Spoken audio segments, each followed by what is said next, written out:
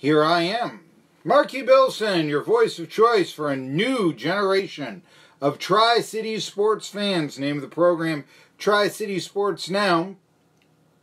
It's on 1420 WEMB Sports Radio, as well as www.jetbroadcasting.live.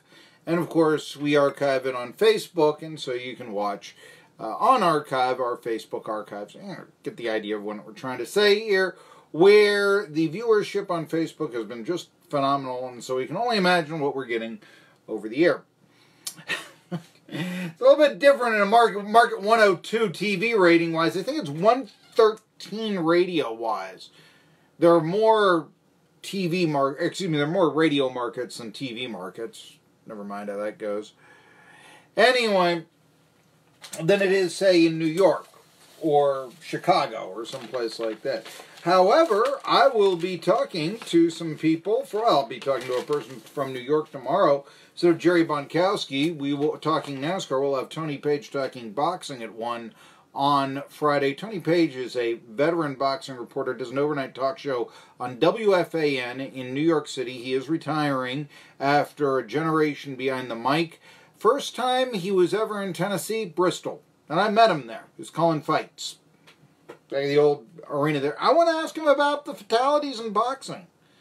You know, where does the sport... I mean, is the sport just going to die? I wonder about that. I've always wondered, and I mentioned this before, if they would ever, do what Howard Cosell once said they should in a previous generation, ban it outright. And that's been talked about for a long, long time. So that's why I don't think it's going to happen, for one thing. For instance, I mean, there's an old Twilight Zone episode with Lee Marvin. I'm talking, 1963? Yeah, I think that would be 1963 that the episode aired in. 63 or 64? 63. And they're talking about the abolishment of boxing back then. So, I don't think it's going anywhere since we've talked about it for this long. But the thing is, why isn't it changing? Why don't we have headgear? Why are we having 46-year-old fighters overseas breaking into the sport at 46? What, that start for cash is the only job they could get, being hit in the face? I mean, So I'll talk to Tony Page tomorrow, as well as Josh Brown of Knock Home Nation. Today, kind of an open boat, unless we get a late call in one of the people that I have talked to, but I think the big story going on in local sports today, it's real easy to figure this out. And it is the injury to the only defensive lineman, Emmett Gooden, that Tennessee has. It really has any experience worth his salt. I guess he was made 18 tackles, wasn't it, last year for a loss? He made 24 tackles. 18, that can't be right, 18 for a loss. He made 24 tackles last year, but he was the only senior. Say that. He has 24 career tackles. I didn't make him last year. But, let's see what we got. That's not even the right... They don't even have the right stats here. I'll get you the thing. It was 18 tackles for a loss for Emmett Gooden.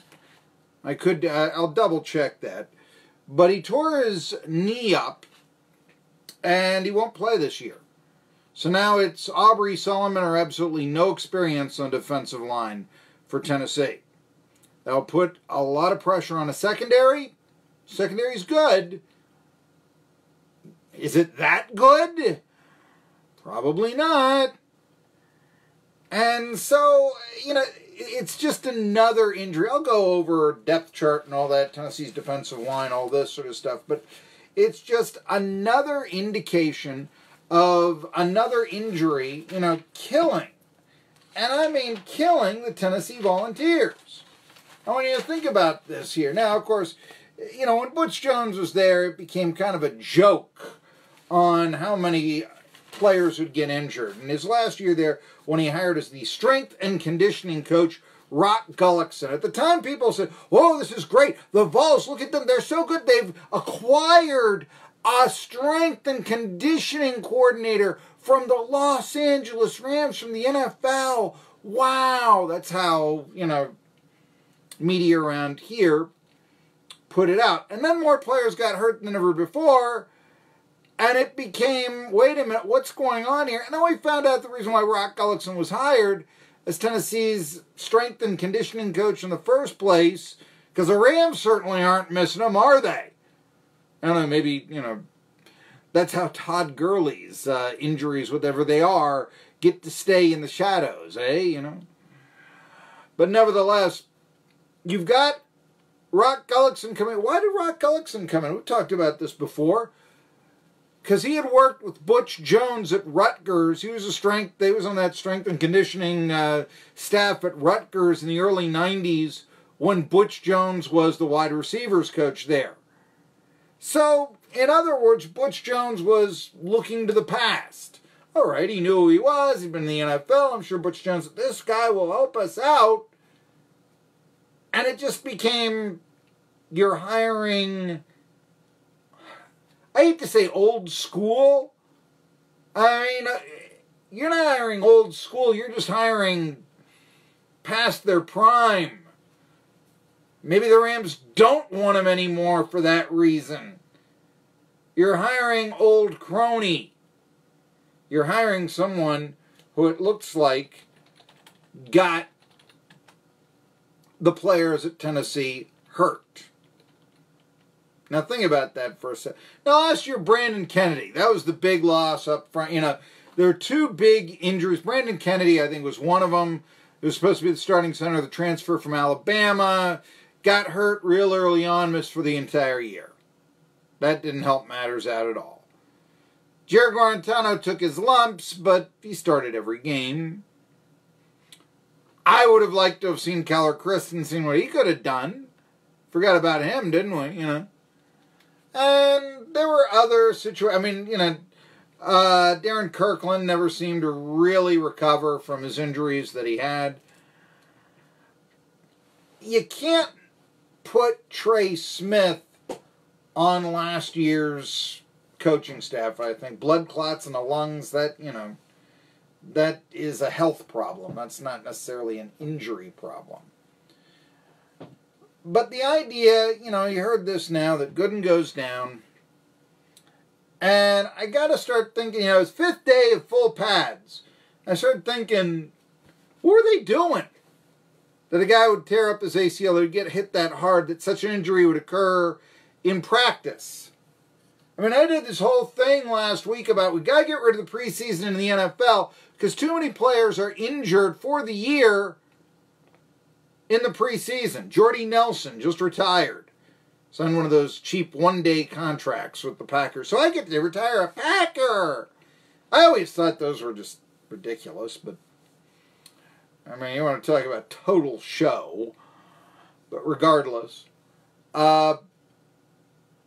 situation comes out that Jordy Nelson isn't going to play anymore, but remember 2015 hurt in the preseason, out for the year. Yeah. Thinking about this, the Peyton Manning fans, Tracy Porter's a bad name to you, right? Threw the pick in the Super Bowl. What if Adrian Gonzalez wasn't hurt early on? What if he was able to, maybe, you've got another option. You've got that receiver is open and Manning goes that way. And the Colts win the Super Bowl. But that was an early season injury 10 years ago. Adrian Gonzalez, wide receiver for the Indianapolis Colts. I hate saying that. Yeah, I know I'm that old school. See, I'm old school too, Roddy Piper once said old school's cool. And it can be tradition. There's nothing wrong. Tried and tested methods, the basics, learning from history, this sort of thing. Yeah, that's all good. But I gotta ask this, and I just thought this, could the Vols be just 2 yesterday? And I'll give you an example of what I'm saying here. Phil Fulmer is yesterday's coach. And I've talked about this. I've said, it's interesting pattern that Tennessee is taking as compared to Vanderbilt. Vanderbilt hires Malcolm Turner, athletic director, former G League president. And that's the way the athletic director position is going. I mean, the G League threatens to, as well as this new, agent requirement that college basketball is putting out. They really do, in my opinion, threaten the way that we've always looked at college basketball. I think that the amount of talent in college basketball is going to go down. How do we react to it? Well, Vanderbilt, they hire, like I said, modern athletic director, former president of the G League. Tennessee hires old coach. Now, he's legendary coach. Don't get me wrong. We're talking about Phil Fulmer. But I've said this before. I'll say it again. The athletic director position generally doesn't go to old coach anymore. And when it does, oh yeah, how's that been working? I mean, South Carolina did it with Ray Tanner. How's old coach really worked for Ray Tanner? I mean, football hasn't regained the glories they had under Steve Spurrier when they were peaking. Baseball hasn't won a national title. I guess the Gamecocks went to the Final Four in basketball. And yeah, the women's basketball program is pretty good. But was that because of Ray Tanner or Don Staley? I mean, that sort of thing. Let's look at who Phil Fulmer hires, right?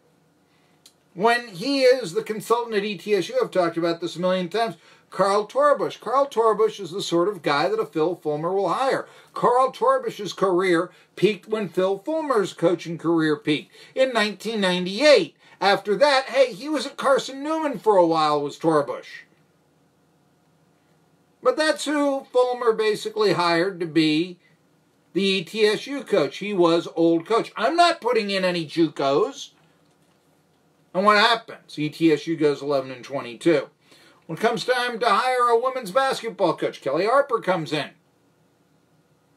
The point guard of the Lady Vols' glorious past.